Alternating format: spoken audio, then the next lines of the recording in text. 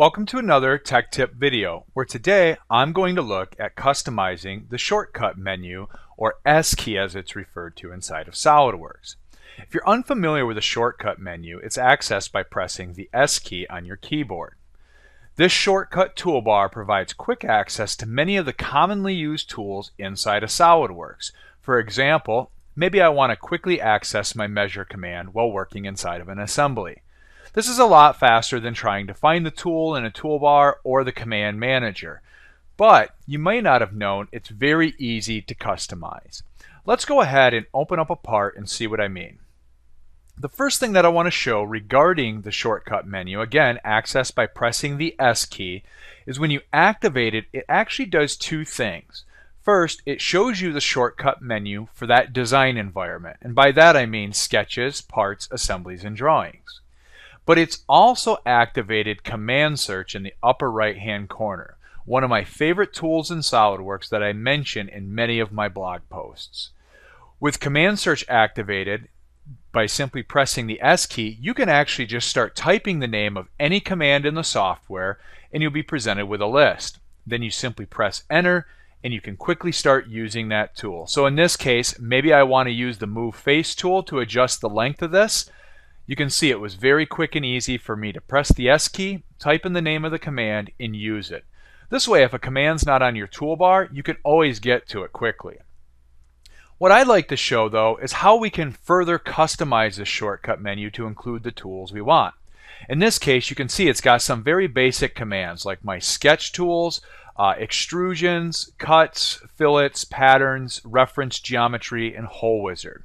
Well, I frequently like to work with surfacing, weldment, and sheet metal tools as well, and I would like to add some of those tools to this pop-up menu. To do this, all you need to do is activate the shortcut menu by pressing the S key on your keyboard, right mouse clicking, and choosing Customize. Once in the Customize menu, you'll notice that you can actually toggle between the shortcut menu for parts, assemblies, drawings, and sketches. In this case, we want to customize the shortcut menu for the part environment. To the left of this shortcut menu preview, you can choose from a pull down from all of the toolbars available inside of SOLIDWORKS. So I mentioned I might want to add some surfacing tools. Well, all you need to do is select surfaces and then drag what commands you would like onto this menu. Now, in this case, I actually want all of my surfacing tools available right from the shortcut bar, but that's going to take up a lot of space and time dragging these one at a time over to the shortcut menu. So I'm going to remove those and show you a much more efficient way to do this.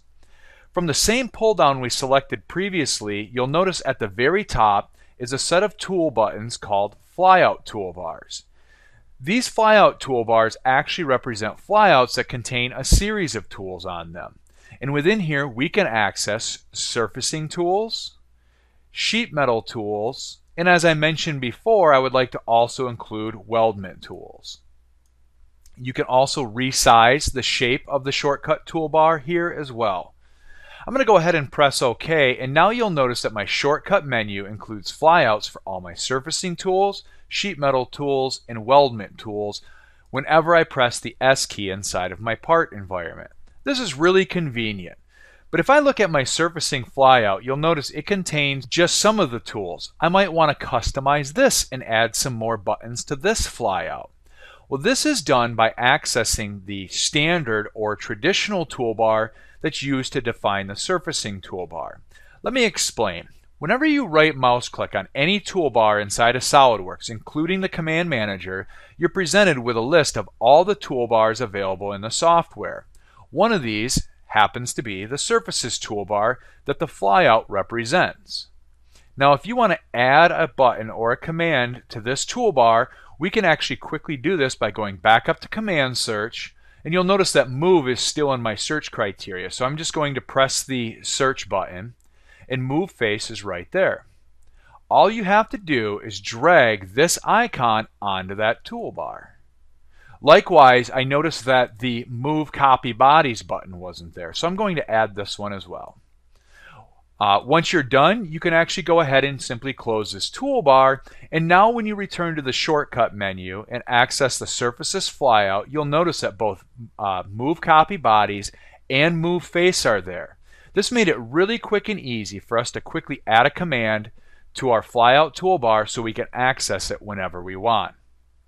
The Shortcut Toolbar is a great tool to use inside of SOLIDWORKS, and try to customize it to your liking inside of any of the environments.